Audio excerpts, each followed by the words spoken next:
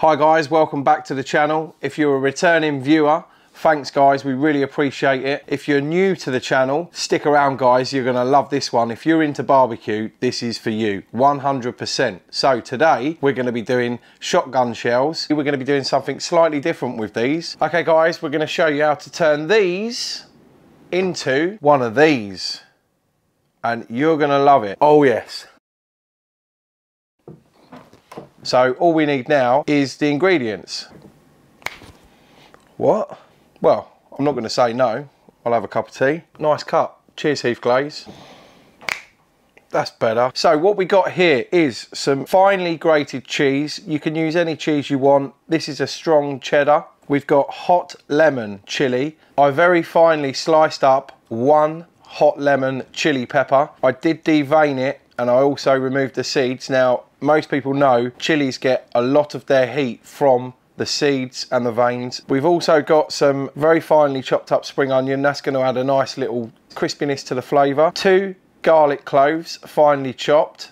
Got to have a bit of garlic in there. Also what we did is we finely chopped up some chorizo sausage. Now that is going to add a lot of flavour, and the oil from the chorizo sausage will definitely make them juicy and succulent. I've gone for 5% fat, purely because we've got the chorizo and the oils that's going to release. You don't need to go high fat on this. That's what we're doing with that. Then we're going to wrap them in bacon, one of your favourite rubs, and you also need some of these, some big pasta shells. So I've chose these ones. They're nice and short, they're perfect for filling, and also when you get one rasher of bacon, you can wrap it round and then go across ways as well, just to seal it in. You've got to seal all that flavour in, right? Also, what I've seen people do is slightly boil these before using them. The problem with that is, if you do that, they break very easily. So the way to get around that is, when you make them, put them in the fridge for at least 3 hours. I mean, you could put them in the fridge and leave them overnight and then cook them the next day. That way it allows this to soften up slightly, and when you cook them and bite into them, they're softer. So let's get to prepping. Gotta have a sip of that tea. Okay, so I forgot to mention, this is about 750 grams of mincemeat. What we need to do, what I find best with this, is to not overwork it too much, and also spread it out quite a bit, as much as you can. So get it in a big tray like this, spread it out quite a bit. So we're going to go in with the cheese first. We're going to spread that cheese in. By doing this, you're mixing it better. It's easier to mix in thoroughly all the way through. So if you spread it out and do this, you can get it quite evenly spread out, you know. Right, okay, so garlic.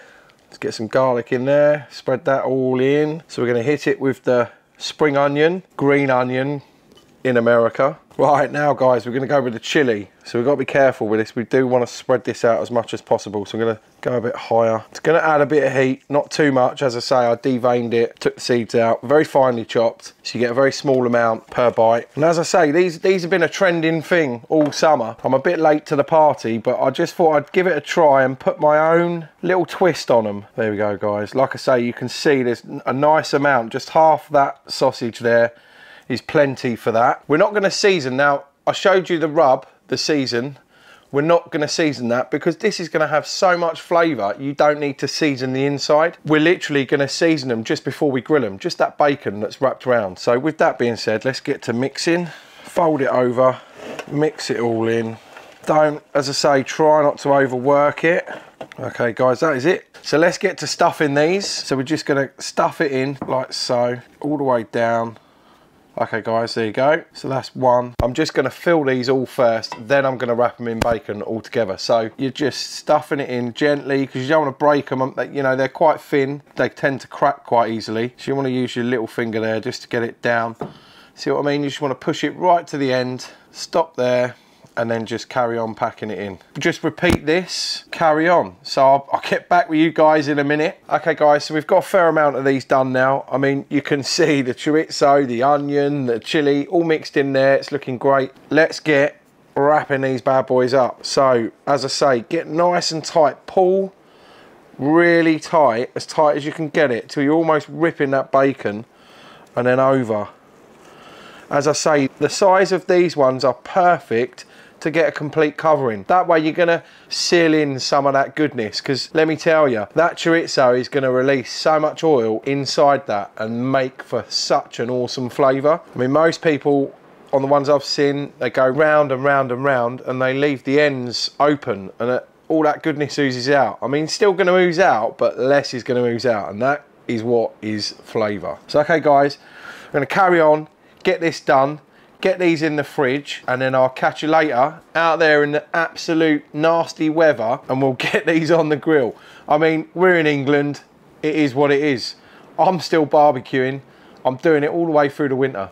Let's go. Cheers, guys. Right, let's get these done. Okay, guys, here we are. Just before we put them in the fridge, we're just gonna add that little layer of flavour. This is Angus and Oink, Fool's Gold. Really good rub. Use any rub you want. It really doesn't matter to your flavour preference. I mean, you don't have to add a rub. It's just up to you guys, what you want to do. Okay, guys, so there you go.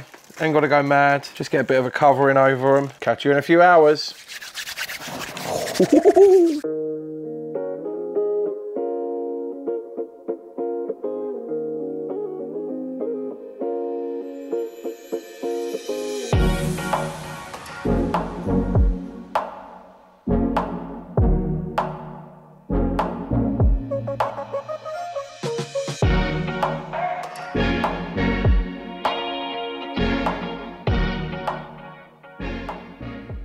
Okay, guys, so we're at 300 degrees Fahrenheit. We're gonna get these on. They've been in the fridge for just over 4 hours.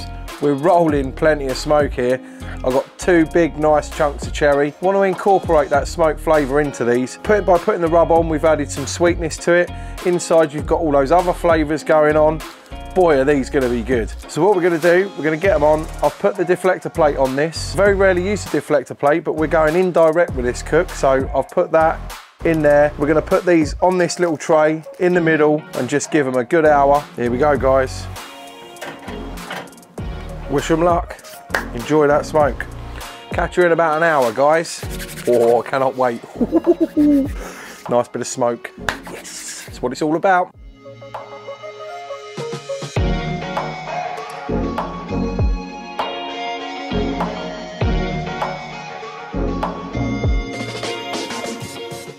It's now time to sauce them. Oh yes, look at that.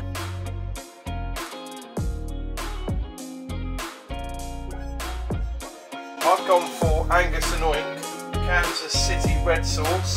That's hot. Wear gloves, guys. Let's get glazing them. I've gone for this one as well because in colour, this is a lot more red in the respect of colour. So as well as flavour, it brings out the colour in the bacon. It's just absolutely gonna add all aspects. You know, presentation is everything, as we will see in the photo. Just going to tack that on and then they're ready to go. These are going to be juicy. As I say, we've done an hour at 300 degrees Fahrenheit. Kansas City barbecue sauce, Red House barbecue. It's good stuff, guys. It is genuinely good stuff. That's it. 5-10 minutes and they'll be done. They turned out awesome. That rub, perfect combination with that sauce. As I say, you can use any rub, any sauce of your choice. It really doesn't matter. But I have got to say, the red colour really does bring out the colour in the bacon. It's flavour as well. It really is a great sauce, but they're looking good. Truly. Excuse me. Man, you've got that garlic, you've got that onion, you've got that chilli, you've got the cheese. Very simple ingredients mixed in with that beef mince, the chorizo. Man, when you get into that chorizo, that pops in there as well. That's awesome. I've got to have another one. Sorry, guys. It really is genuinely like eating a beefy, bit like a meat feast pizza. So I'm going to call this pizza shotgun shells. It works, guys. It really does. Genuinely, mwah, perfect. Guys, you got to try it. As I say, they wasn't cooked, the shells. That's why it was so important, I know I keep going on about it, to put them in the fridge for at least 3 to 4 hours to let that shell soften up. Don't get me wrong, when you cook them, all the fats come out of that. If you added more fatty meat, we added less fatty meat purely because we had the chorizo in there. You get all that oils coming out and that is what softens them up. Obviously the fat on the bacon as well, wrapped around them. And as I say, seen lots of people do it all through the summer. I just wanted to put my own little twist on them just to make them a bit of my own recipe, if you like. I don't think anyone's done chorizo sausage with beef in these, with garlic and, you know, chili, onion, spring onion, green onion, if that's what you guys want to call it. We call it spring onion. Don't hate me. Awesome, give it a go. If you like the video, please give it a thumbs up to let YouTube know that you guys are loving what I'm doing. If you haven't subscribed, subscribe please. It doesn't cost you a penny. Get on it, guys. Videos going out weekly. I've got to stop eating these. Cheers, guys. I'll catch you next week. See you later. Mate, these are awesome. I just cannot believe I've never done this variation. Oh man, do you want some? Get over here, come on. Loads, guys, loads. Here, come grab some. Guys, I've got to start tidying up. I've been out here all day in the rain. Oh, it's all good fun though. I love it. Oh mate, I'm gonna have to have that top one. Oh yeah.